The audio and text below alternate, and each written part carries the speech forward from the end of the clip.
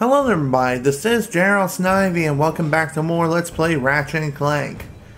You know, it's raining here on this planet and it overall just looks really depressing. Let's go ahead and take a vacation. So yes, this is what we're going to be doing today, taking the well-deserved vacation because, well, as I stated, Ratchet truly deserves it. Let's go. Onward to Vacation Land!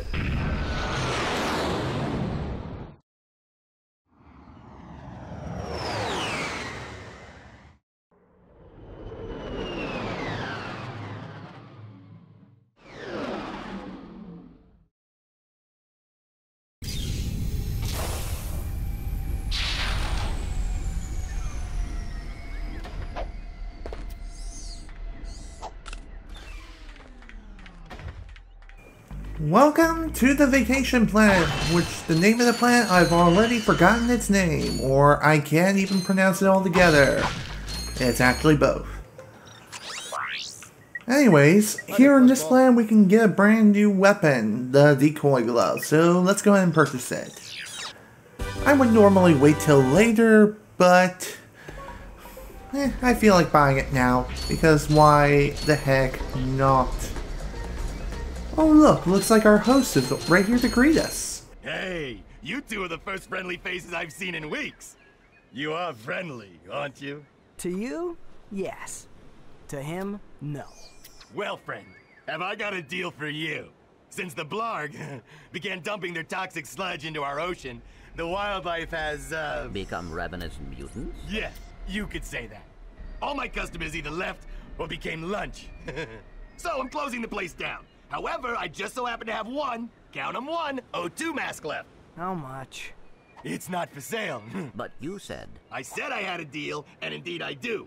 You boys get rid of those Blarg ships, and it's yours. Just escort me to the other end of this resort, and you can use our jet fighter. Jet fighter, eh? Alright. But you better not try to stiff us. That sounds like fun. So, Chairmen Drek officially hates nature. Kinda reminds me of someone else. Dr. Eggman.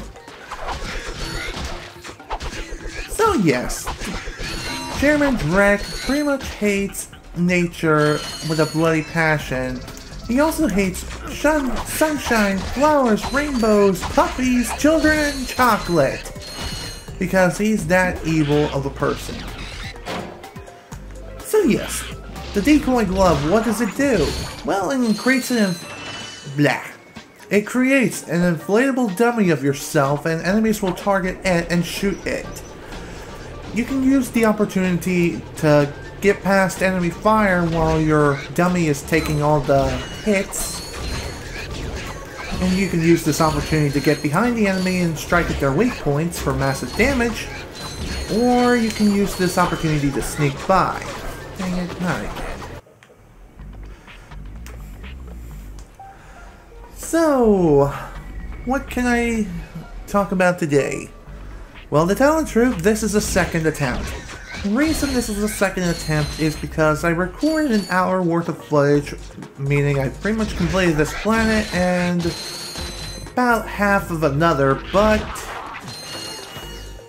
after bringing it into my editing software and begun editing, I noticed that my commentary just wasn't up to snuff, so I figured, you know what, just screw it, I'm going to do it again, and that's exactly what I'm going to do. In the commentary that I recorded previously, first let's Falcon Punch some fish, because I hate these freaking fish, because they gang rape you as soon as they get the chance. And we don't want that now, do we? No, we do not. Now getting back to what I was saying, first commentary recording attempt, I was bored out of my frickin' mind, and I felt like I was forcing myself after listening to myself on playback.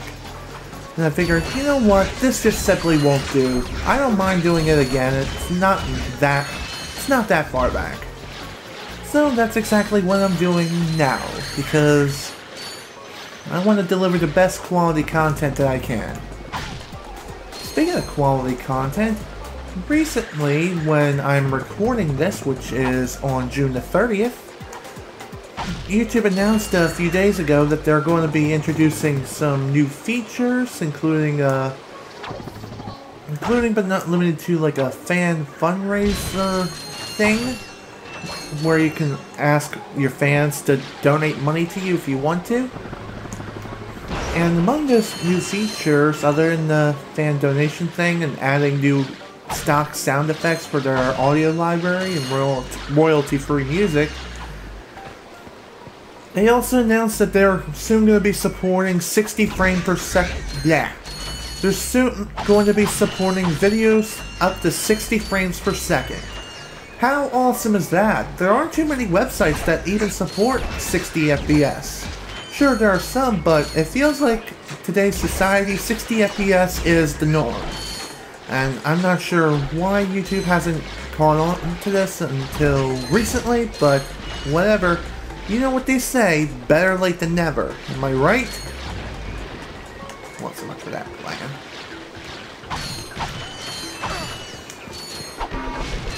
So, what does this mean as far as video production is concerned? It doesn't really mean much. The only thing it means is that I'm going to concentrate on possibly getting into making videos primarily in 60 frames per second if they are recorded in that native format. Also, because of this announcement, I'm also thinking about getting myself a new capture card. There's nothing wrong with the Elgato, and it works flawlessly, and I have had little to no problems with it whatsoever. However, there's a new affordable capture card on the market that can record 1080p at 60 frames per second, and it's by AverMedia. You might have heard of this capture card, and you may also have heard some negative reviews about it, but it actually looks pretty good. I haven't tried it myself, and to tell the truth, I feel... Dang it. What am I trying to say? I wish I could get my hands on a review copy, but I don't see any place on the AverMedia website where I can contact them and ask for a sponsorship deal. But that's alright. I bought most of my equipment. In fact, I bought all my equipment. What am I saying? I have no freaking clue. Goodbye, fish. I hate you. Die. Die.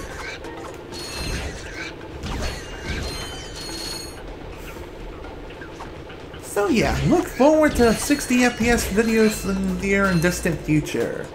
Not sure when it's going to be happening, even though I'm still going to try aiming for it right now with this, starting at this video, part 15 of Ratchet and Clank. Now another reason why I wanted to get a new capture card is, well, the Elgato can record 720p 60 frames per second. However, it can't record 60 FPS on 1080p. So that's reason number 2 of why I want to get a new capture card. And I don't want to fork out $500 for like a black magic capture card or anything like that.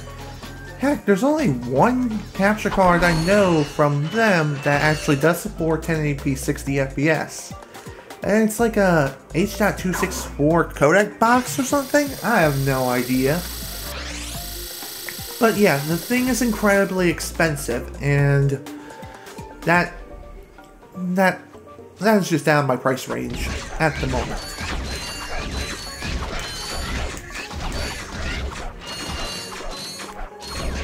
Come on, die, thank you. I hate you, fish. Burn in the fire, go on a grill, I don't care. I don't care where you go, I don't care what you do. You do your fishy things. Really? The last fish? Well, I'll be right back. Whew. Man, I made it, finally. Here. Now where's that fighter? Right there in that locked garage. One tourist crashes a jet, and wham! Lawsuit. That lock is unlike any I have seen. Very astute observation, Mr. Shiny. I can't open it either. I don't trust the tourist, and the board of directors don't trust me. So we have a little problem. We have a little problem. I just want the O2 mask. So if you can't open up the lock, that's your problem. Now cough up the mask. Well, I can see that you really wanted to fly our jet. So I'll tell you what. Go talk to Bob at his Robo-Shack. He knows about these locks. Alright, thanks for the advice. Well, now we are introduced to a one-time mechanic within the Ratchet and Clank series, and that is these special locks. We need one more... Well, no, we need the next upgrade for Clank, and we can get this upgrade right here in Bob's Robo-Shack. Well, what do we got here? Hey, watch it. I recognize that work. Y'all been to see Al, ain't you? Yeah, he installed the helipack. I can see that. I taught that idiot brother of mine everything he knows. Look, if you want some real hardware, I can fix this little feller up with a thruster pack. Ooh. Will it help us get past that weird lock by the fighter garage? Ah, you know about those gizmos, huh? Well, it sure as heck will. It's got a real special power slam move built right in. It's a good thing I need this to get to that jet, or you'd be out of luck, pal. Well then, let's go ahead and buy the thruster pack. I've got it. I'll have you fixed up faster than a horny toad a-hoppin'. Well, there you are, little buddy. Better than new. That's right, I am the man. Yeah, not bad. Indeed. Well, with the new thruster pack upgrade, we gain a couple of, well, more or less an upgrade of some of our previous moves, including the ability to do like a slightly higher high jump, do a long jump that goes, I'm not 100% sure, but I think it goes not as far as the helipack, but I could be completely wrong. There's one more ability, well, more or less two more abilities that I need to go over. The first one is hovering around. All you have to do is just double tap the R1 button and you'll start hovering around with the thruster pack. Not sure what this is used for exactly. Maybe just to move around slightly faster? Could be wrong. And here comes the next ability. All you have to do in order to execute this, just double jump and... what button was it? No, that's not it.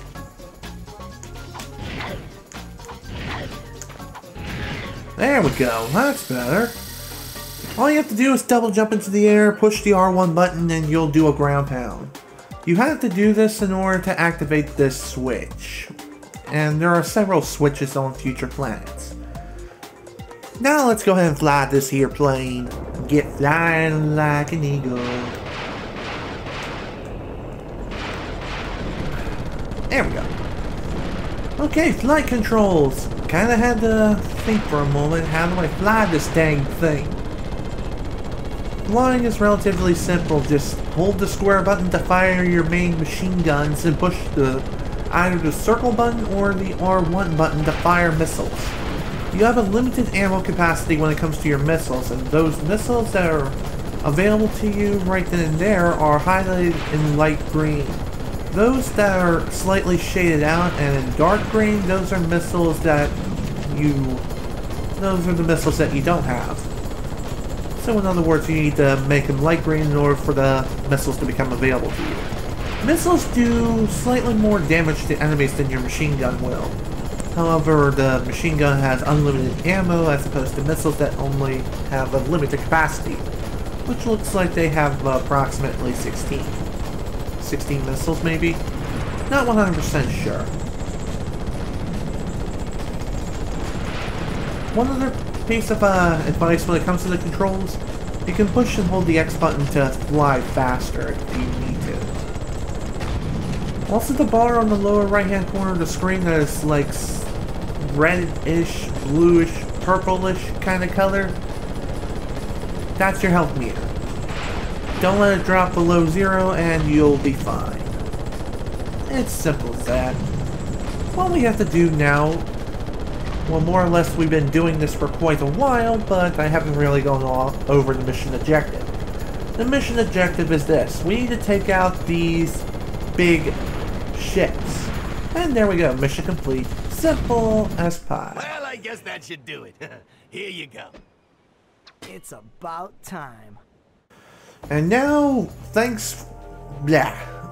now that we completed our task / duty, we now have attained the O2 mask. With the O2 mask, we can breathe underwater now. Awesome, right? Oh yes, it is awesome. Not only will it be useful for breathing underwater, but it will also be useful for breathing in the poisonous atmosphere on Chairman Drek's home planet. So that is freaking awesome. And that's basically what the O2 mask is going to be used for. Breathing underwater and breathing in toxic fumes and stuff. But with that, we're pretty much done with this planet. Although there is one more thing we could do here. I'm going to hold off because, well, if we do go through this little extra obstacle course thing, we won't be able to fully complete the mission objective until we attain something called Raritanium. Raritanium is a staple within the Ratchet and Clank series. Later would have a primary use, but in this game it's a type of material that you will have to trade in for somebody in order to get another very, very useful item. But we'll worry about that later, because we need to get off this planet so we can return to Chairman Drek's planet, which we will do next time. This is General Snivy with Let's Play Ratchet and Clank. Thank you all so much for watching, and if you enjoyed this video, please remember to leave a like. Next time, we're going to be heading back to Chairman Drek's home planet, and we're going to explore that toxic world as Ratchet. Hope you all enjoyed. See you all later.